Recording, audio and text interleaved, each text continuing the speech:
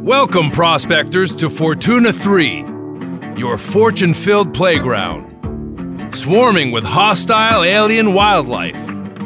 And of course, other prospectors who want what you want, and this is their idea of fun. The weather on Fortuna is a little bit unstable. Say hello to the cycle, a devastating weather anomaly that will obliterate any life forms not native to the planet. And that means you. You better be sure to escape before it eats you alive. So is the cycle just another Battle Royale? Not even close. Yes, we have multiplayer matches. Yes, you are on borrowed time.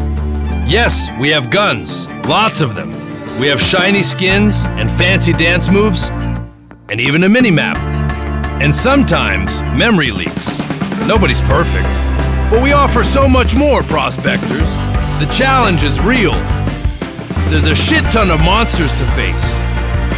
To help you, we provide awesome abilities. Ever heard of the snare trap? Or the heavy turret? Imagine the havoc when you combine the two. Sweet, sweet mayhem.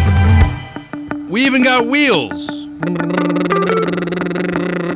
Strike a pact with other prospectors and face the dangers of Fortuna 3 together? Or double-cross them and stab them in the back. It's up to you. And these are the contracts offered by the various factions. Complete the most contracts, escape, and you win. So you do PvE and PvP at the same time, and you haven't seen the half of it.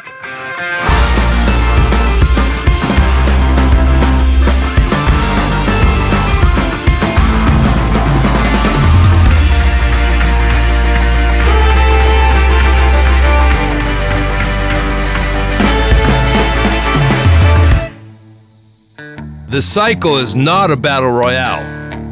That's why we call it PvEVP, or in the long form, free-to-play, player versus environment versus player, first-person competitive quest shooter, Royale.